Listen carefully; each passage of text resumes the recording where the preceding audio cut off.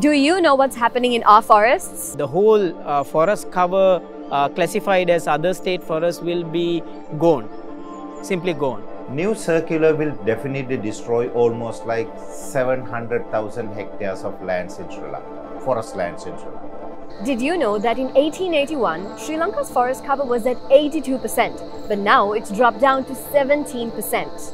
An integral part of this forest cover are other state forests. So the state forests that were not classified, that were not declared as a protected area under the Forest Conservation Ordinance are called other state forests. Due to the mismanagement of these forests by district divisional secretaries, Circular 5/2001 was introduced. Circular 5 of 2001 is the circular that basically transferred the powers of other state forests from divisional secretariats to the Department of Forest Conservation.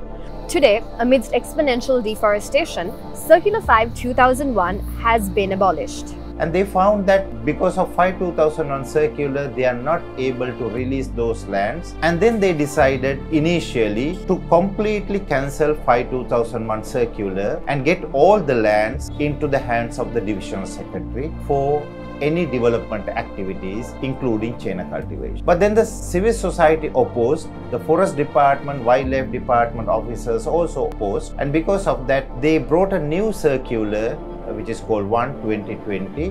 The newly introduced Cabinet Circular MWFC 1/2020 again assigns district secretaries and divisional secretaries the power to utilize other state forests for economic and other productive uses. According to the government's point of view, this is carried out in order to eradicate rural poverty in Sri Lanka through the promotion of agriculture.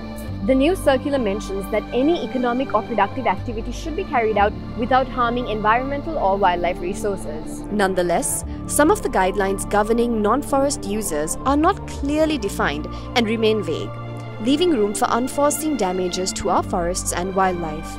Furthermore, many thought leaders in forest conservation endorse the view that other state forests should be conserved and not be released for commercial purposes. There are several reasons for this.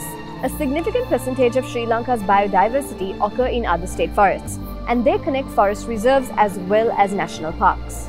So these forest lands are the habitats for many unknown species. They are the wild habitat. They are the habitats for elephants, and they are the one bring the rain to us. They are the one protecting rivers and the catchment areas and the reservoirs in this country.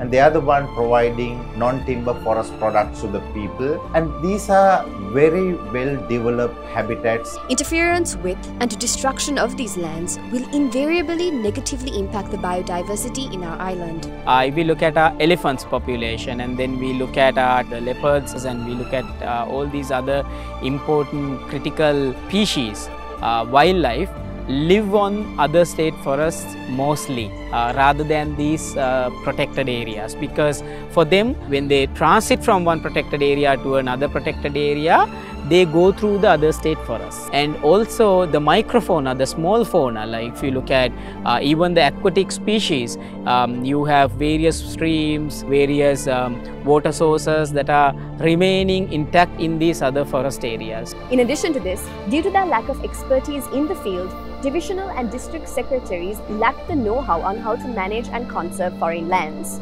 This is just the newest addition to a host of other conflicts between environmental preservation and development. In the last year, that decided that the permit, transportation permit for these gravel, sand, metal and all that must be taken away, removed completely, and that resulted in accelerated exploitation of mineral resources. That would mean that our mountains will be gone for metal mining, our rivers will be dredged for sand mining, soil excavation will mean that our mountains will be gone, all these mountains will be cut for soil, and it is happening right now, and the result is that severe threat of water scarcity.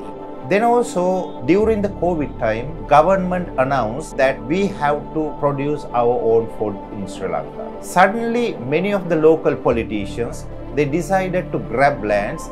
This has happened in apple farm in Nuwara, Kandasurindugama in Kataragama, in many other places. They started grabbing, and the forest department and the wildlife department was able to reverse some of those decisions, but that destruction was enormous in some of those areas. This showcases the lack of an environmental impact assessment and showcases the political corruption that is still prevailing.